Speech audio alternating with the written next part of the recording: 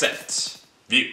Super Cobra for the Atari 5200. Originally for the arcades, it was originally developed and published by Konami for arcades in Japan in March of 1981. It would later be brought over to North America by Stern on June 22nd of the same year, then ported to the Super System in 1983. Developed and published by Parker Brothers, up to 2 players take control of a chopper and have to do air surveillance, which covers over 11,000 miles of obstacles, so you can rack up the points.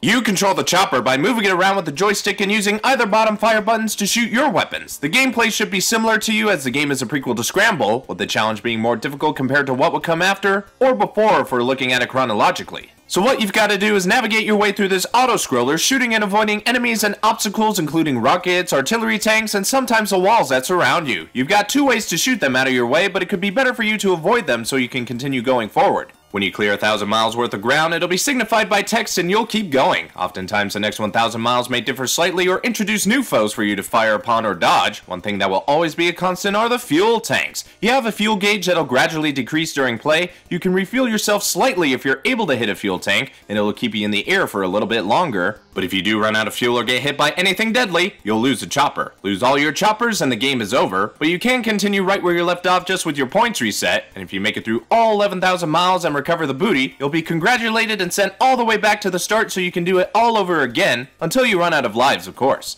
Overall, this is a decent 5200 port. A little tough, but still good fun. And stop.